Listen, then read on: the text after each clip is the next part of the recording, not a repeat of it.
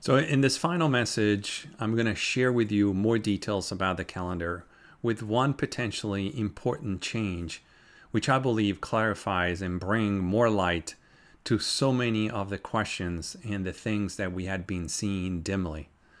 But with this in mind, we will be also able to see a more clear, from the point of view of Scripture, potential window for the rapture, and most definitely the possibility of seeing better when and how the tribulation could start. So I'm going to invite you to take notes, and I'm going to invite you to pause the video and rewind and go back if you need so, and certainly ask any questions as you have done in the comments. As always, I do this in obedience to the Lord Jesus Christ of Nazareth. This is the only purpose of this channel, is to be obedient. It is not for views or likes, although it is wonderful to see that so many of you have appreciated the knowledge and wisdom that I receive from the Lord, which is not mine, is not my own doing, and certainly I wouldn't be capable of putting all of this material together on my own. It is the Holy Spirit guiding me so that He's guiding us to understand so that we can be ready. It is my firm belief that the Lord wants us to know more and more as we get closer to the day of the rapture and the tribulation, that first, He loves us and cares about us, and two, He wants us to be prepared. So please keep that in mind as you watch. Continue to leave your supportive comments and continue to love one another. In Jesus' name. So we have two charts to go through, so I'm literally going to fly through the charts, and I'm going to let you guys do the work on Scripture as much as possible. Here's how you want to understand the chart. We have to go from the birth of the Lord Jesus, which we've located on 3 BC, based on the sign of the star, that I'm going to encourage you guys to go and study. This will take us to 31 AD, and I'm going to show you more details on the next chart. Okay, this is also based on several scripture, which we'll look at in the next chart. If that's correct, we have 32 and a half years. So the Lord's life to the resurrection is 32 and a half years. Then from that point, once the 3 BC is established, we're going to go and the 31 AD is established. We're going to add the 2,000 years all the way to 2031. This is a small adjustments or substantial adjustments from my original 29 to 30. This will be now 30 to 31. But it works really well. Why?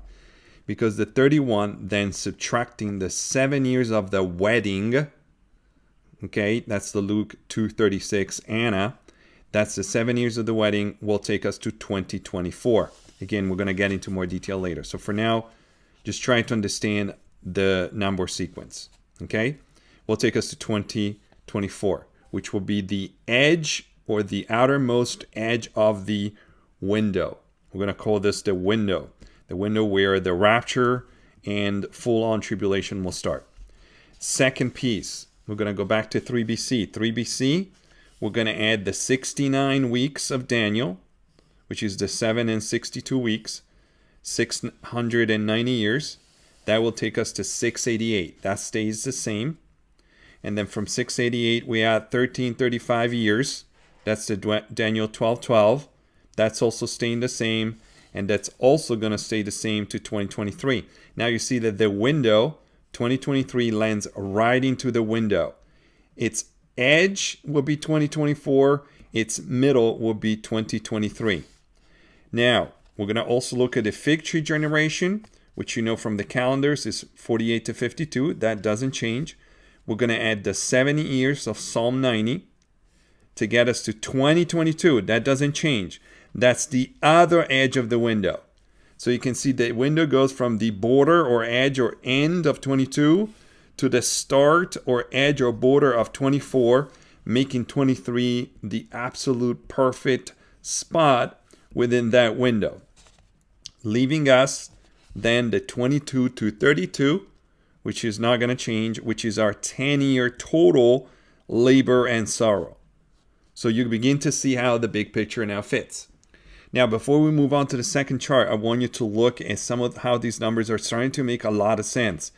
The 12-12 of Daniel, which again fits into the study that we did of the 3/12s, now is the 2/12s, which points to 24, which the outer border of the window. So that works really well. Also, 1948, that also means 1 and 9 is 10, 4 and 8 is 12, so it's 2022 or 22. That fits incredibly well with it being 70 years to 2022. So that works really well. We already know Psalm 90, 10, that's 10 years, 90 minus 10.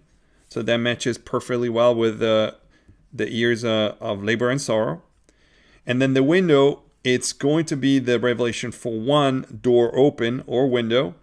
4 minus 1 is 3, which is 3 years, and talks very well about these 3 border years, 24, 23, and 22.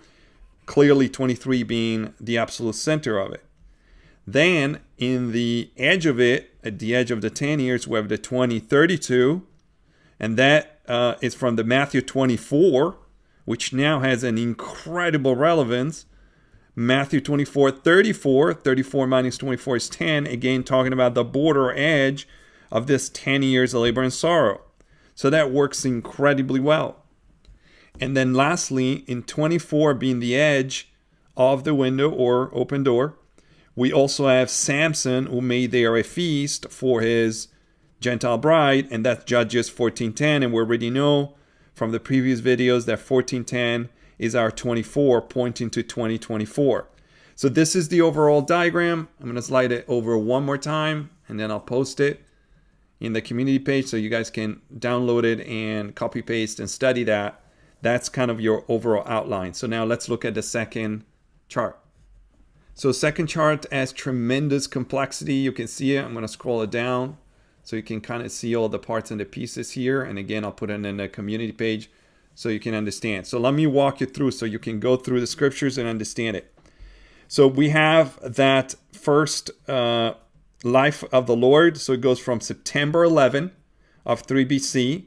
That's Luke 3:1 and the star sign, which will take us to September 27 AD for the start of the ministry, and that's in Luke 3:23. If that's the case, we have 3 months into 27, starting then 28 AD, full 28, full 29, full 30, and then we have 3 months or so in 31 AD, April 25, being the crucifixion, or the resurrection rather, as stated in John 19:31, Matthew 27, 62-66, Mark 16:1, Luke 23:66, and 24:1. Out of these, with a lot of work, we can get to in and around this time because of the 2 feasts overlapping, the Thursday Passover and the Sabbath. So how that comes together gives us these 3.5 years, but a spanning of 4 years. Okay? Then from the 3 BC of the scene, we can add the 69 weeks, which take us to 688 as per a previous calendar, and this shoots us into this window. So the window is now this pink area, as you can see, and I want to give you more details, which then tells us that we are right about the start of 23, which are going to spill over into 24. We'll call that the 8th year. Just hang in there for a minute, because the first year tribulation will be 24 to 25 and run all the way to 31. So if that's the case, we have the 7 years of tribulation shifted over into the middle of the 10 years of labor and sorrow, leaving us 2 years in the end, 9 to kind of conclude it, and then a final year to 33 for the millennium to be fully set up. This also gives us then a 1st or 8th year between 23 to 24. So just please take a look at the chart. That will make a little more sense. It also is preceded by 2020, 21, 22, and halfway into 23, or part of it, as the 3.5 years of Elijah. So the next is the 46-year temple, starting in 1976, as you've seen from the series, on 224, would turns 47 on 2/24/2023. So we have this first opening into the window on 2/24. That's when Arari turns 47. Then, however, we are not going to start the 688, 1335 years until September 13 of 23. So that's the second step, which I would consider a second and more important confirmation. So we do have the 224, but then we have to wait until 9/13 or September 13 for this window to have two witnesses, put it that way. So two witnesses. But we also have on May 13, the 71st year, or the 70th year of the fig tree generation come to an end, because it will officially finish the 71st year. So we have a third witness on May 13.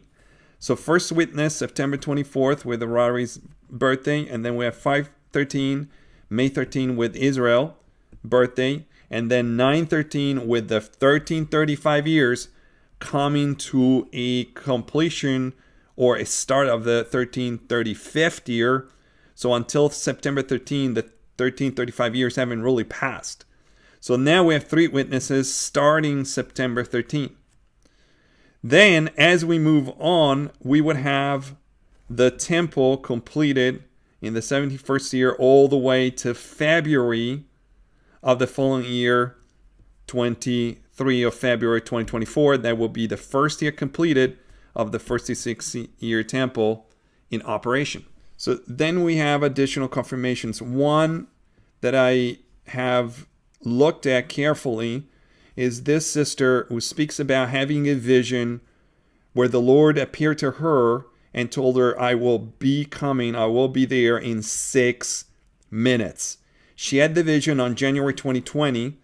Now, if we use the calculation that 1 day equals 1,000 years, then 6 minutes equal 4.16 years.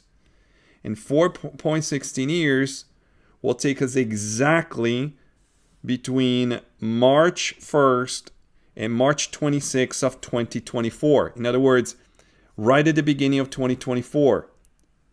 That's very important, because the second confirmation is the confirmation I had at the beginning of 2022, when I asked the Lord right before I started my studies of the end times. I asked him to give me a sign of when the rapture would be, and he showed me the clock that was in the room as I lifted up my eyes to point to 12:24:53 degrees.